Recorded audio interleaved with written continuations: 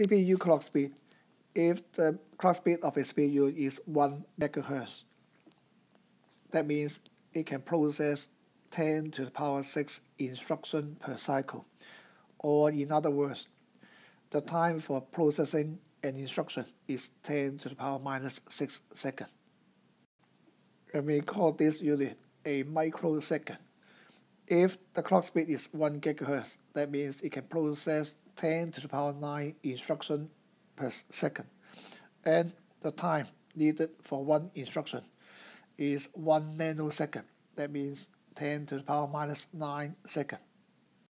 And if we have a very powerful CPU with a clock speed of 1 terahertz, that means 10 to the power 12 instructions per cycle. And the time required to process one instruction is 1 picosecond, 10 to the power minus 12 seconds.